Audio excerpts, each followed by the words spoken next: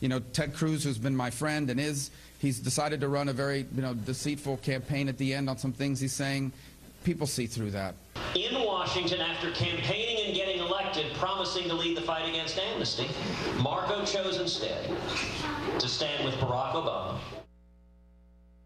Senators Marco Rubio and Ted Cruz getting in a few more jabs in the final hours before the Iowa caucuses.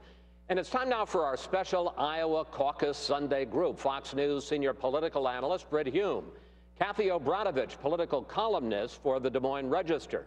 We're honored to have Iowa's Governor Terry Branstad, the longest-serving governor in American history, and Anne Gearan of the Washington Post. Kathie, let me start with you. You've been covering Iowa politics for 30 years or so. Put together the new Iowa poll from your paper, the Des Moines Register, what you're seeing on the ground. Where do you get a sense on the Republican side things are headed tomorrow night? Well, first of all, I think that we see Donald Trump with a decent lead going into the Iowa caucuses. A 5-point lead is usually a pretty good indication. However, what makes it exciting is that Ted Cruz really has a lot going for him in this poll, including the people who are most likely to turn out, the very conservative voters, evangelicals. We know that if there's a blizzard, they're going to shovel their way to their caucus.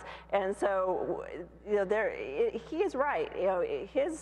His point to you about turning out conservatives is exactly right. Governor Branstad, you have made it very clear during this campaign you're not endorsing anyone, but you've kind of disendorsed somebody because you said that you thought it would be a big mistake for Iowans to support Ted Cruz because of his opposition to the ethanol mandate. And you've had some nice things to say about Donald Trump, that he is talking about effective leadership, about making America great again. So I guess my question is, for voters who are wavering between the two frontrunners, Cruz and Trump, are you saying go with Trump? No, what I'm saying is we've got a lot of really great candidates, and most of them support renewable energy. Iowa leads the nation in ethanol, biodiesel, and wind energy, and Cruz's voting record has been against ethanol. It's been against the tax credit for wind energy, and those are thousands of jobs in our state. Farm income is important. I'm the governor of Iowa. I want Iowa voters to be well informed. I trust Iowa voters. They've elected me many times, and I trust them to make the decision they think of who they think would be the best leader for this country. But if it's Cruz and anybody, you're saying go for the anybody. Well, I'm just saying Cruz's record has been against renewable fuels. Renewable fuels, Iowa leads the nation in renewable. We produce more ethanol than we consume in gasoline. We're the leader in wind energy. We just saw the wind energy tax credit extended. Cruz is opposed to that. Those are thousands of jobs in our state, 43 ethanol plants, people making wind blades and turbines and towers, and we want to protect those jobs. We want to continue to grow the Iowa economy. Yeah, I think you've made your point. Britt, there are a couple of big stories going into tomorrow night. One is obviously who's going to win, and it seems it's likely to be one of these two front runners, Trump or Cruz. There's also the question of how well Marco Rubio does. Is he a strong third, a weak third? Does he not even finish third?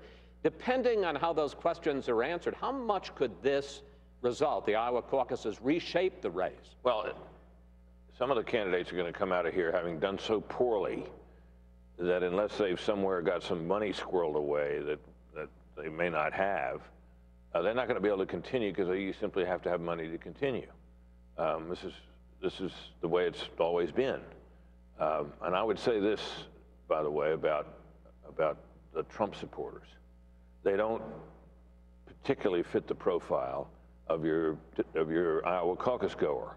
But my sense of their intensity is that they're the most intense, some of the most intense people I've ever dealt with. I see them all the time on Twitter. They don't care for any criticism of him. My sense is that they will turn out. Now, some of them may go to the wrong place, but I think they're going to be out in force. And I don't think anybody should count on a low turnout from the Trump people, hoping to overtake him. Yeah, when you say the wrong place, you mean because you have to show up. It's different than a primary. You have to show up at a school gym or a church basement, and you got to spend a couple of hours standing up for your person, and you got to show up in the right precinct to have your vote count. We asked you for questions for the panel, and we got this on Facebook from Mel Van, and this was on Trump's decision to boycott the debate. He writes, "I was disappointed in Donald and think it could hurt him in Iowa. Do you agree? Anne, how do you answer, Mel? And do you think that Trump's decision to stay out of the Fox debate could hurt him in the caucuses? Well, you would think it would, but it really seems to have been a no harm, no foul outcome. He clearly did very, very well in this very predictive, historically predictive poll. And within that poll are findings that really don't seem to indicate at all that people are penalizing him for having skipped. And at the same time, the ratings for the debate were high. It seems to have neutralized on both sides. Governor, your sense, does the debate boycott hurt Trump? Is it something that are going to affect votes? I certainly wouldn't advise anybody to skip a Fox debate right before the election. God bless you, sir. But the fact that he had an event for veterans, he had a huge turnout for that. He's a very unconventional candidate, and he's done a lot of things that we thought would hurt him that doesn't seem to have. I guess we'll find out on Monday night. I just don't know. Kathie, just to finish with you, because the Des Moines Register poll was interesting. Basically, almost 80% of voters either said that they approved of the decision to skip or they just didn't care.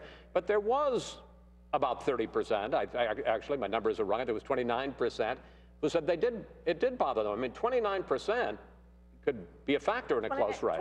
29% said it bothered them, and 25% said it helped them. So we've got about a 4% there where, where the difference is. And, is that 4% going to be a difference on caucus night? Maybe if the debate were last night, it might be right on the top of people's thinking. The thing is, though, Ted Cruz was there and was exposed to a lot of tough attacks as well. So, I think that overall, good for Trump. All right. Good for Trump. Interesting. Yes. Panel, we have to take a break here.